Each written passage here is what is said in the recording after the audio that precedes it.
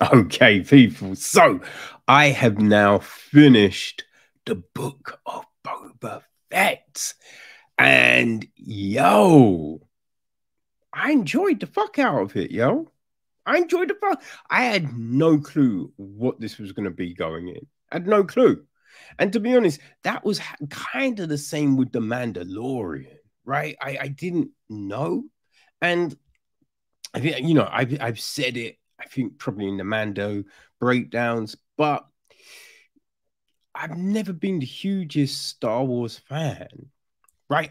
Now don't get me wrong, I enjoyed the original trilogy, especially Empire Strikes Back. Empire Strikes Back, boom, one of my favorites, right? And I feel Rogue One is up there with Empire Strikes Back and is the best of any of the new films. So the original Lucas trilogy, prequels even, were trash.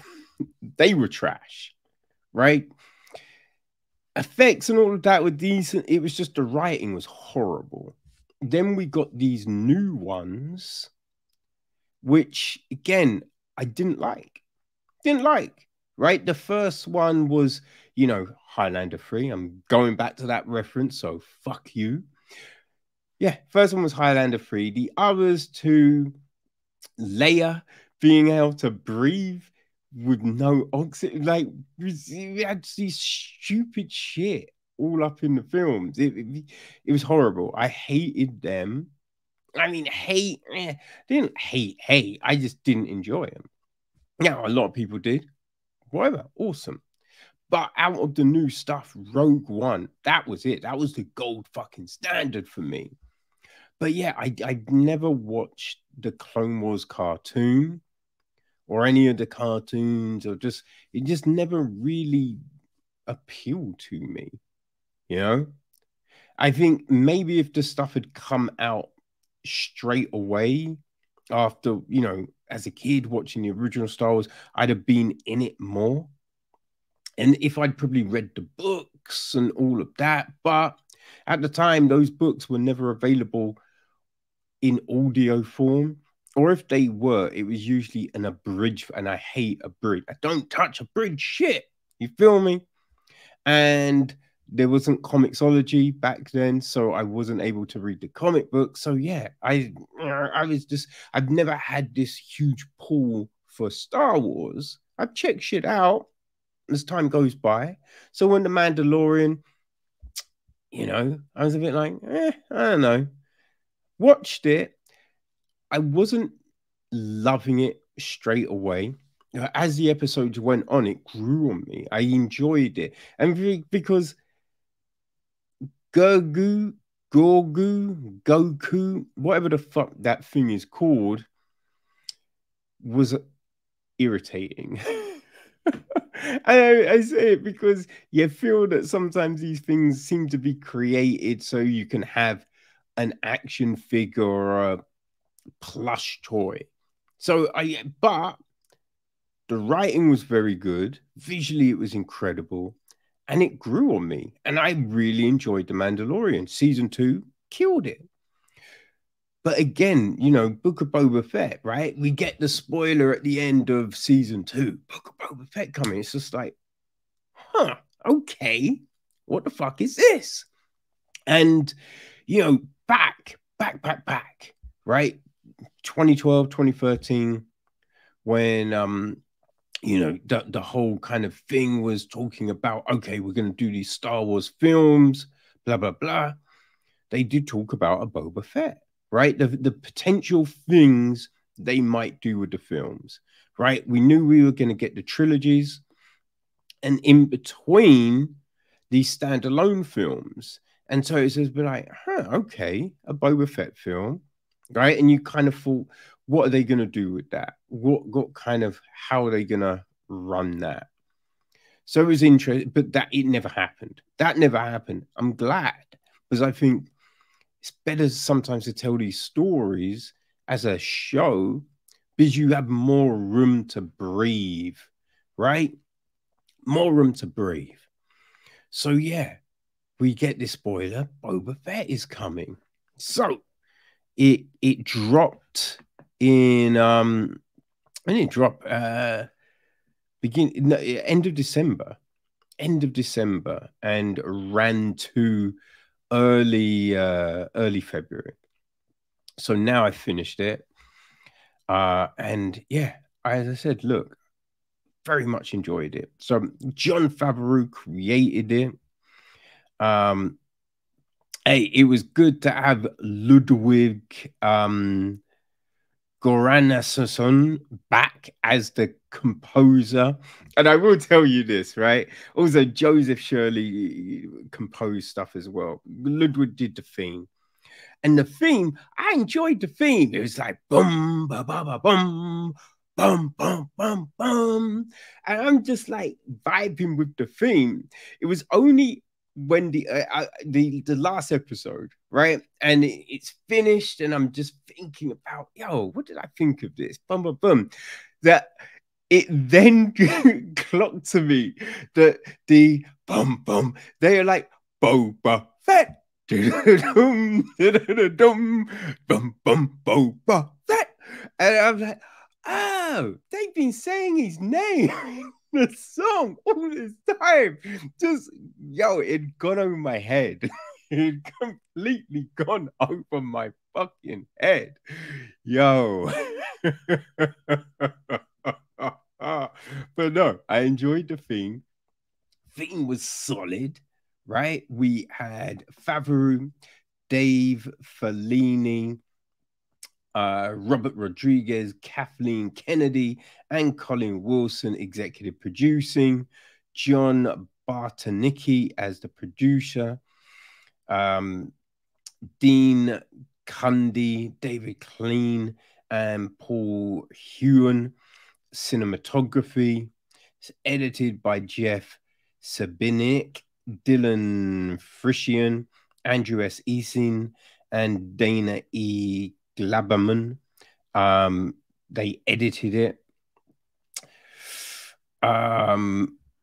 We like 7 episodes, right? 7 episodes, about, I don't know, 40 minutes, 50 minutes an episode, right? So it's similar to The Mandalorian in that vein, right? Our cast. Well, we had Tamura Morrison back as Boba Fett. You know what I mean? Son of Django, right? We had Ming Na Wen back as Fennec Shand. We also had Matt Berry voicing 8D8, right? The torture droid. David Pasquesi as Major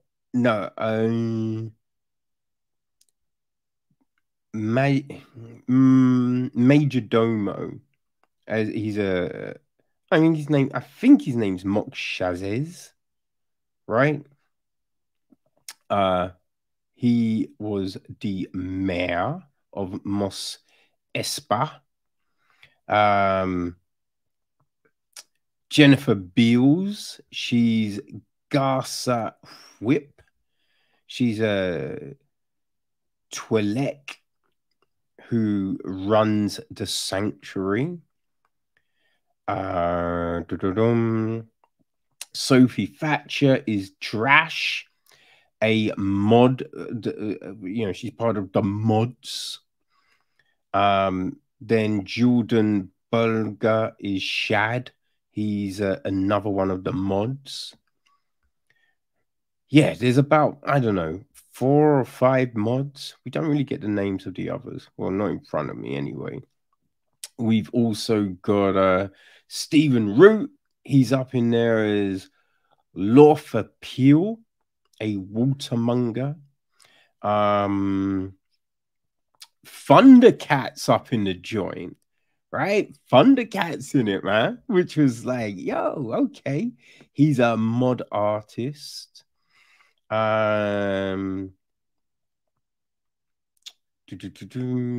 Amy Sedaris, she's back as Peli Motto. Yeah, there's people up in here who I'm like, I think people can, wait for that. Wait for that. Corey Burton, he's in it.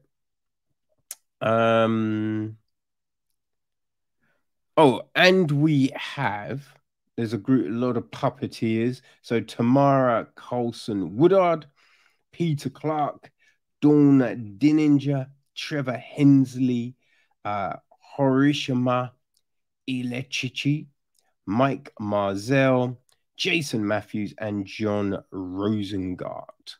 Right? They do all the puppetry and stuff like that. The gist of the show is this: the legendary bounty hunter Boba Fett navigates the underworld of the galaxy with mercenary Fennec Shand. When they return to the sands of Tatooine to stake their claim on the territory formerly ruled by the deceased crime lord Jabba the Hutt. Bum, bum, bum. And yeah, so that's it, man. That's the gist of the show. And yeah, it was fun. Yo. So you know what I mean? Because look, so in the thing that we saw right at the end of second season of Mandalorian, it's set up that we got Boba and Fennec, and they're in, Boba's Jabba Jabba's spot, right? So we know and we get like, he's the major domo now, right? So that's kind of what we knew coming in.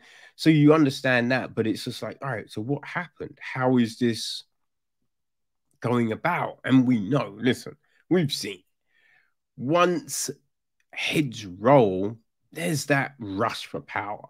So it can't be an easy transition. People are going to be gunning.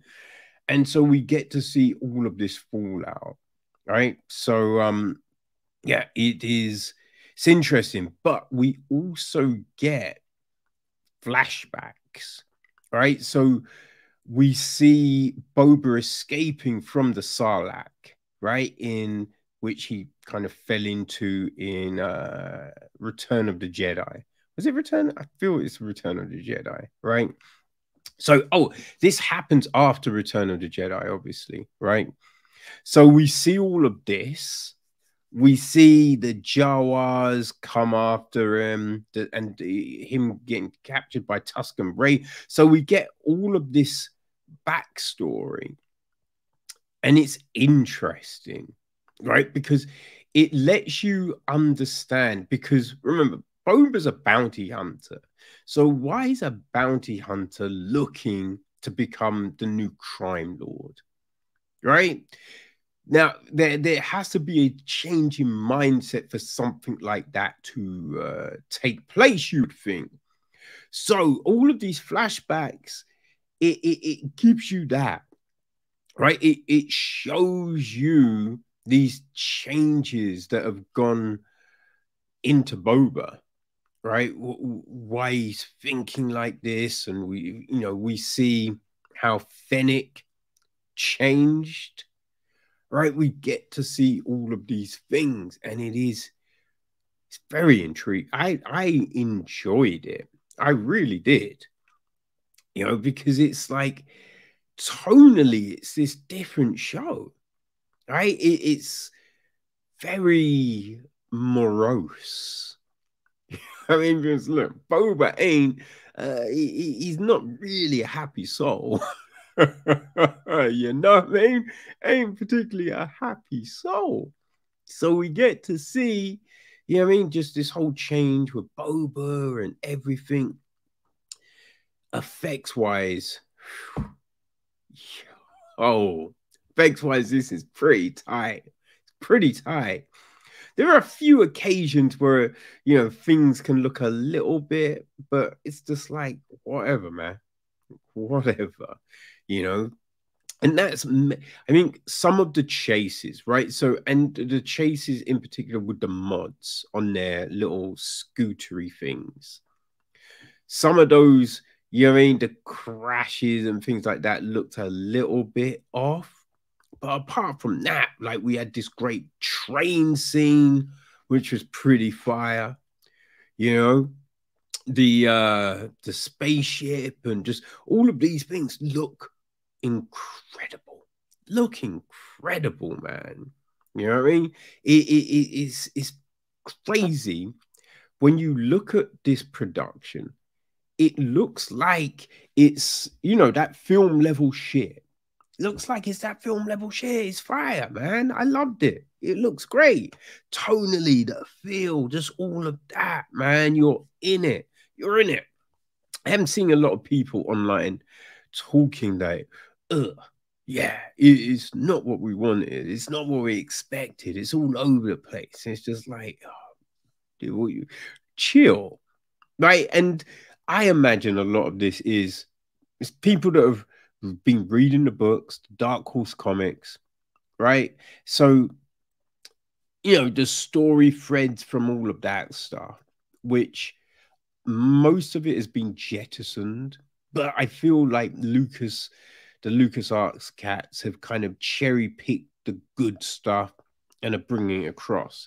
Because sometimes I see something and I hit up one of my friends who I know he's in this shit team, right? I hit him up and be like, Dave, what's the deal with this character? He's like, oh yeah, that character was from the cartoons, or that character's from the Dark Horse comics, or, you know what I mean? So you're like, okay, that's what's happening.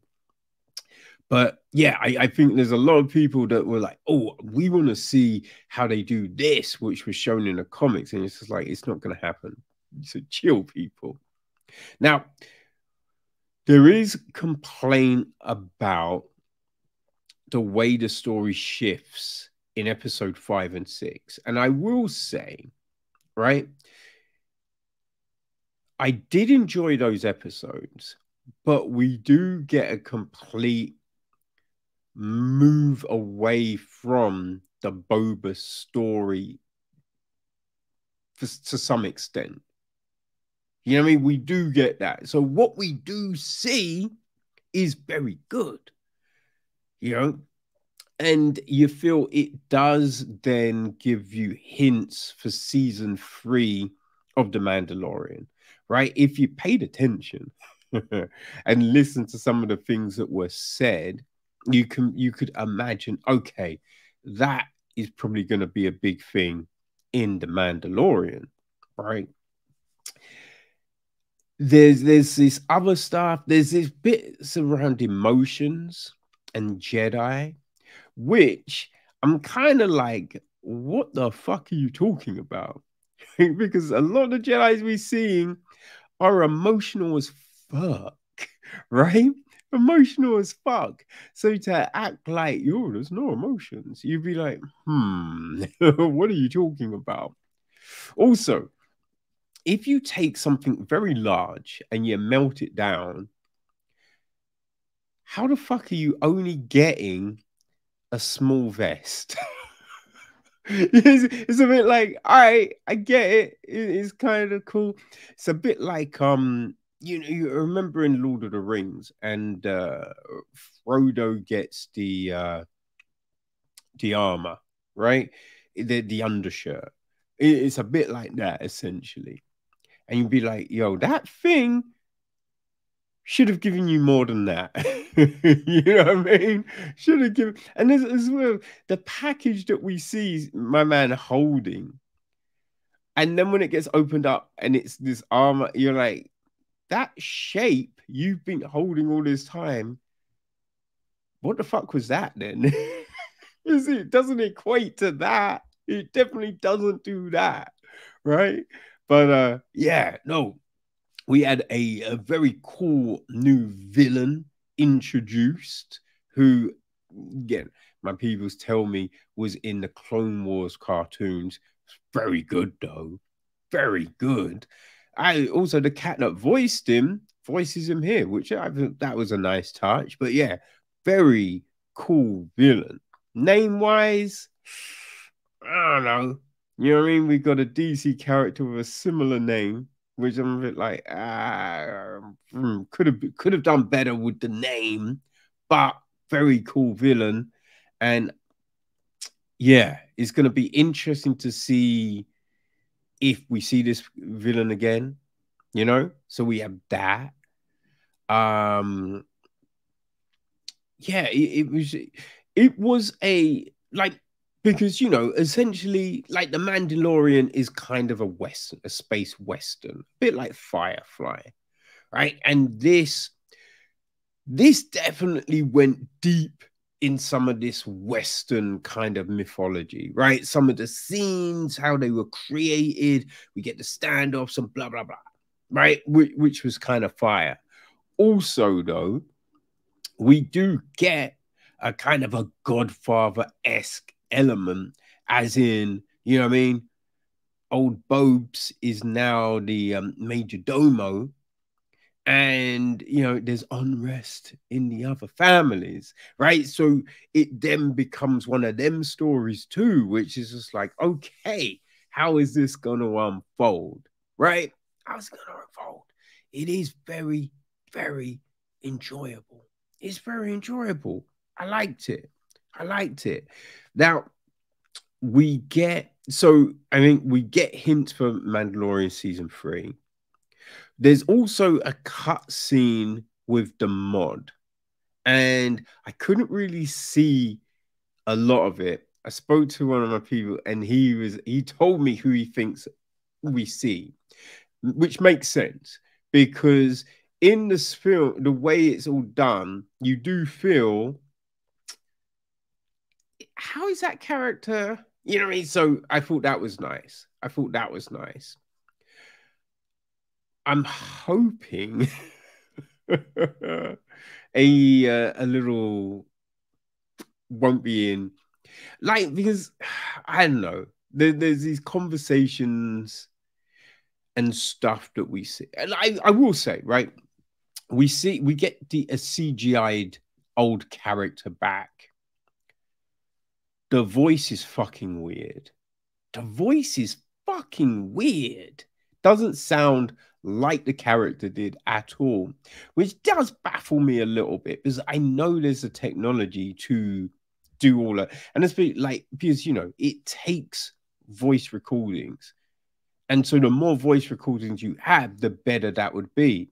And you kind of think, well, there's 3 films worth of that voice. You know what I mean? Plus cartoons and other spin-offs and blah, blah, blah. So it's just like, how is it the voice don't sound like the character? It was weird. It was weird. Also, when you see the green one running around, he does look like he's got a soiled nappy, a diaper for you motherfuckers on the other side of the pond, right? Does look like that. Like this motherfucker's soiled himself. You know, it's weird. It's weird. And it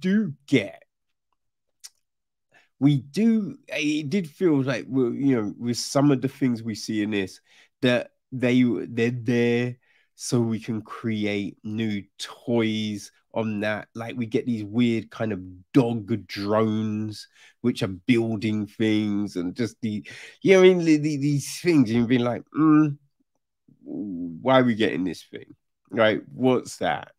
But with all these little things aside, solid story, right? We do get to see some other bounty hunters, which is very cool.